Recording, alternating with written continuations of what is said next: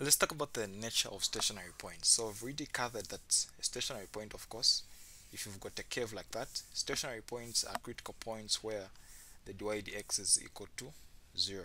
So we already covered why they are called stationary points. That's because the function is neither increasing or decreasing at that point, and the derivative is equal to 0. So those are called stationary points. So the stationary points can either be a maxima, it can be a minima point, it can also be a point of inflection where there's change, okay, like that. So one thing that we need to know is for the maxima, the second derivative is basically equal to greater than 0, right? No, actually less, okay. And then for the minima, the second derivative is greater than 0.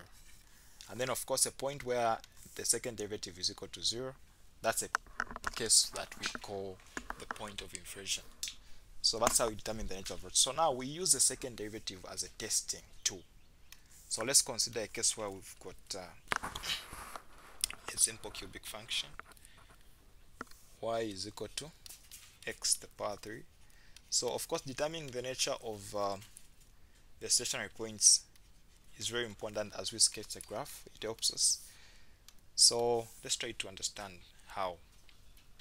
So dy dx, so the second, we need first of all to find the first derivative to help us determine these stationary points. As usual, we understand, so the derivative there is going to be 3x squared plus 12x plus 9. So we have our first derivative, or derivative function.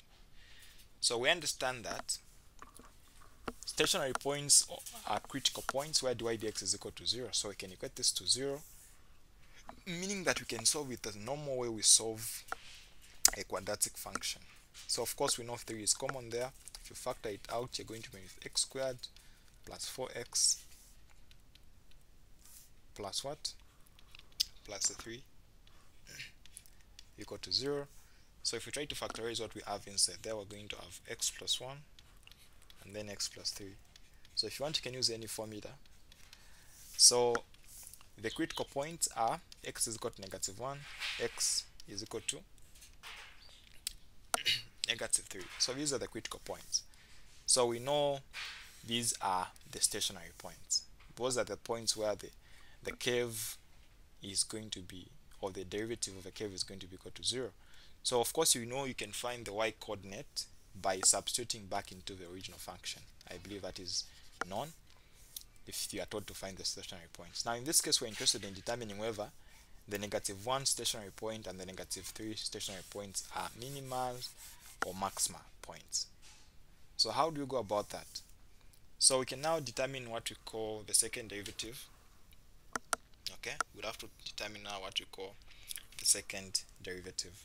I don't want us to use, of course there are other things that we can try to work with to estimate. We can use the aspect of increasing and decreasing and all, but let's try to use the second derivative test.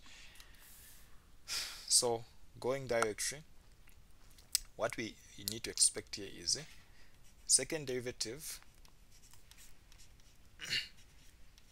is going to be, differentiate the first derivative.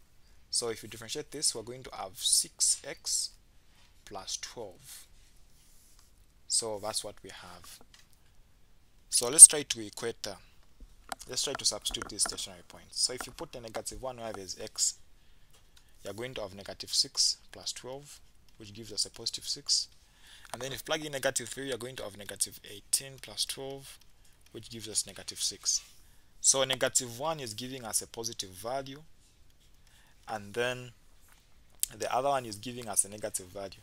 So in a case where the second derivative is positive, that is a minima point.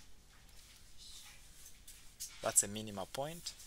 And then of course for the other one, it's opposite. When it's negative, it's a maximum point. So if you want to find the point of inflation, equate the second derivative to 0. So 6x is equal to -12. So x is equal to -2. So at x is equal to -2, that's your point of inflation. Okay. So to just give you an idea on why this is important to work with. So this is important because when you are asked to sketch such a graph, it's going to be faster and will make things easier.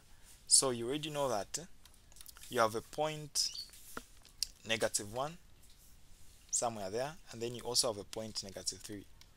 Now, of course, you can substitute into the function to get the y coordinates, but one thing that we know is -3 is a maxima, so we expect it to be somewhere there.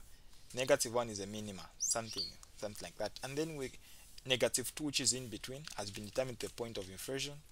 So you can also substitute in that function to get the y coordinate, but we can consider it to be something like that. So obviously, if we try to sketch, this graph would come out like that. Okay, and then at this point it will start changing like that. So I've not drawn the point of inversion properly, so it could be something like this.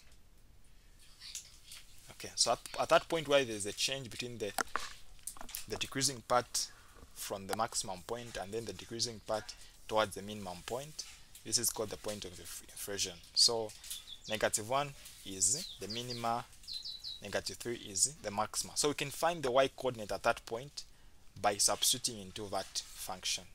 So I think you've seen that this is how important now. But of course, from the look of things itself, if you look at the curve itself, it tells us the y-intercept is 4. So obviously it will cut somewhere at 4. Yes. So this is just like trying to estimate without the actual usage of the y values that you can determine using the curve. So this is how calculus and determining the nature of the stationary points helps us to sketch a curve faster and simpler.